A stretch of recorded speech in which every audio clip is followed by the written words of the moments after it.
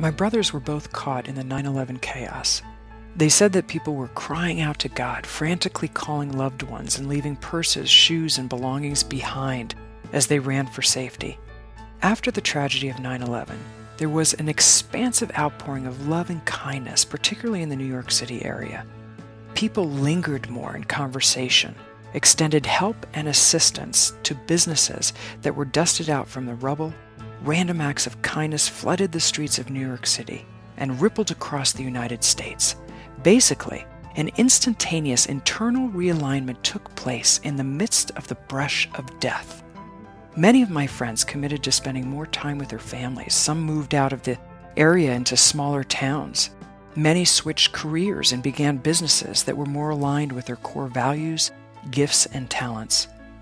If one of your core values is your family, yet the majority of your time, talent, and treasure is spent on climbing the corporate ladder or expanding your career, you will experience an internal battle that often renders you wide-eyed, staring at your ceiling throughout the night.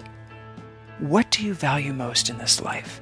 The word core, according to dictionary.com, is defined as the most important or main thing. Value is defined as having intrinsic worth. Your core values are those things in life that are most important to you and worth your time, energy, and talent. Some people's core values are left in the dust of unbridled ambition after status and popularity, to the point that their moral compass takes a back seat to an insatiable desire to be seen, acknowledged, and recognized, or simply put, the drug of approval. Near-death experiences usually pop people out of that self-destructive slumber and are often referred to as wake-up calls. Wake up to what you value most before it's gone. Now pause for a moment. Breathe in deeply and release any tension in your body. Today, write down 5 of your core values. Think about the moments in life when you experienced happiness and contentment, a sense of safety and connection. Those things that perhaps you would have wanted to invest more time, talent, and energy into.